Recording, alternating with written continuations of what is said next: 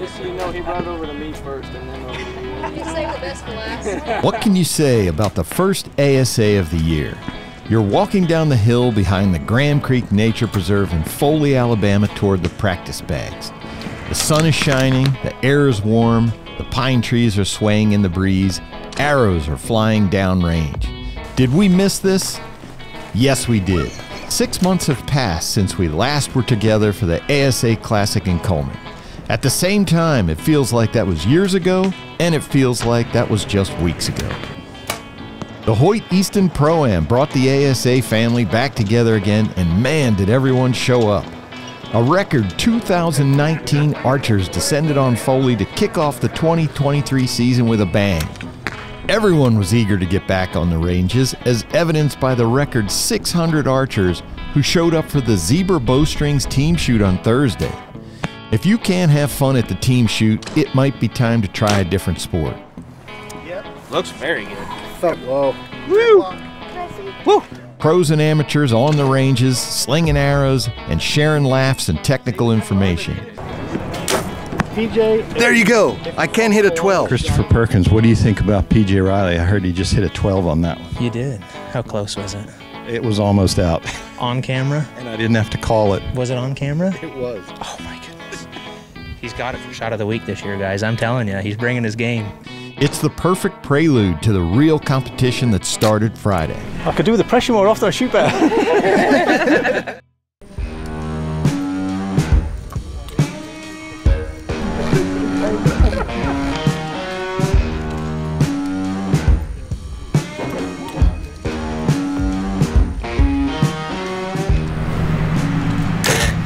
If I was judging, I would have whiffed. For the first time in ASA history, 6 classes of pros headed out into the pine forest at Graham Creek.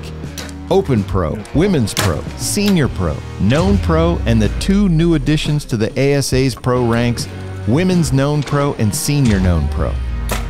Whether you prefer judging distance or using a rangefinder, there's now a pro class for everyone. Easy one, right? Oh, yeah, that's an easy one. Look down there and see how easy you think it is. To accommodate the new classes, the city of Foley took on the monumental task of clearing 2 new ranges in some of densest forest at Graham Creek. The lanes were tight but clear, the paths in were fresh but maneuverable. Let's have a good time. Shoot 'em up. Paige Pierce, a well-known target archer who worked tirelessly for 2 years toward building support for a women's known pro class, felt compelled to show up and show out for the debut of the class, and, to no one's surprise, she ended qualification atop the leaderboard with an impressive score of 42 up, 24 points ahead of the 4 ladies who were all tied behind her. Randy Morocco, another highly accomplished target archer, battled a talented slate of archers to lead the way into the senior known pro shootdowns. He's not saying he's going back to her. Oh, I'll bet you I'd be as good or a higher score because I'd have lucked into something. The hammer Tim Gillingham dominated the senior pro class in 2022, winning 5 of the 6 ASA tournaments. He made the switch to senior known pro for 2023 and found plenty of tough competition, taking the number 2 seed into the shootdowns behind Morocco. 3 of the 4 other pro classes saw familiar names leading the way into the shootdowns: Kevin Cook in Senior Pro, Sharon Wallace in Women's Pro, and Dan McCarthy in Open Pro. Known Pro saw a name on top of the leaderboard that's relatively new to ASA, but well known in archery. Former world champion and reigning USA National Target Champion Jimmy Lutz crushed the Known Pro courses Friday and Saturday to head into the shootdown with a record score of 60 up. We've never seen 60 up in any of the pro classes at the ASA.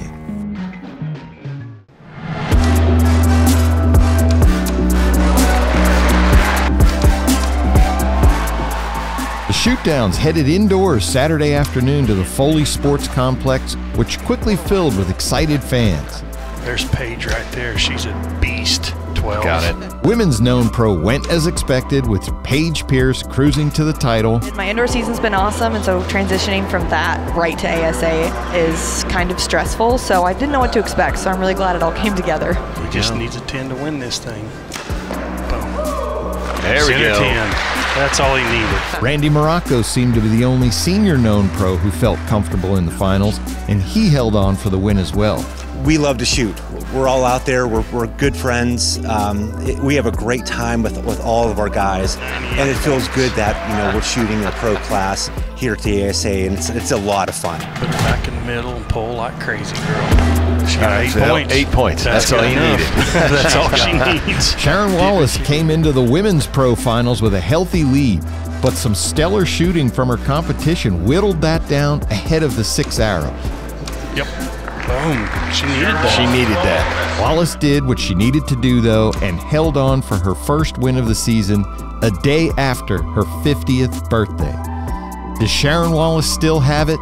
Yes, she does. Like I said, I've had a really rough off season. A lot of stuff's happened. So to be able to come in here and just keep it together and be able to win the first one, I have so many emotions going through me right now. I don't even know what to say right now. We got 4 points between 1st and 5th. We could see some mixing up going on right here in this shoot down. The senior pro shoot down was a wild ride. Tony Tazza came in as the number 4 seed, but was only 3 points off the lead. There he goes. Yeah. He's making some moves. He hit a couple bonus rings and quickly climbed to the top of the leaderboard. By Matthews, that bow. Oh, he's not going to like where that one landed. After shooting a 5, Jeff Hopkins followed with a 12 on the Coyote, the longest and smallest target on the floor, to get to within 4 of Tazza. For the 6th and final arrow, Hopkins center punched a 14, which forced Tazza to hit either a 12 or a 14 to take the win. Tony's shot was high of the lower 12 for a 10, and Hopkins stole the show. That was fun. That was a lot of fun out there. It was fun right up to the point where I 5'd the black buck, but wow. I just made a weak shot. I set this phase 4 up for Matthews about 7 days ago, and I tell you, I've shot it so well in practice that coming out here tonight, I had a lot of confidence. A lot of confidence. These guys are the cream of the crop in unknown yardage judgers. This is going to be a good race. With 12s and 14s in play, we don't know who's going to win this one yet. In Open Pro, Dan McCarthy came into the final with an 8-point lead over the other 4 archers, who all were tied at 418. Well, I think that got it. Yeah. He shot that 14. That's how you make a move right there. Levi Morgan was one of those guys, and he only made it into the finals by winning a 1-arrow shoot-off that otherwise would have sent him home. Once he got to the shoot-down, it was clear Levi's mindset was, if you ain't first, you're last. Or are you kidding me? Or Darren Christenberry. Are you kidding me? Morgan hit 3 14s out of his 6 arrows to reel in and pass McCarthy and add further credence to his legend as one of the best 3D archers we've ever seen. Yeah, there was no doubt I was going to earn that win. When you got McCarthy 8 points ahead of you, or McCarthy 20 points behind you, you're going to earn the win. And I just made a decision. It's never been my style to lay up, and I just come in here and I said I'm either going to make a run at it or I'm going to be in 5th. And I picked the ones I wanted to be aggressive at, and I hit all the ones I aimed at. And shooting for Darton, James Lutz. In known pro, Jimmy Lutz carried that record 60 up into the finals, but that was only 8 points better than the 5th place qualifier. With rangefinders in use, you knew it was going to be a dogfight. Kyle got it. Yeah. 2022 known pro shooter of the year, Kyle Douglas hit 5 of 5 bonus rings to put himself in the lead. Mike Tyrell's trying to talk him into going for a bonus ring. Shoot the center 10, Kyle, and go to the bank Monday morning and cash all those checks. Only his 6th and final arrow did not hit a bonus ring, but that's only because he needed just an 8 to win. He shot a 10 and walked off with the big prize. I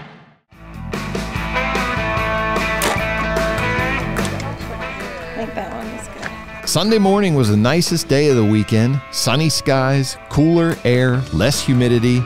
It was the perfect way for the amateurs to end the perfect ASA weekend. Many archers found success during the weekend. Many found ways they need to improve their game.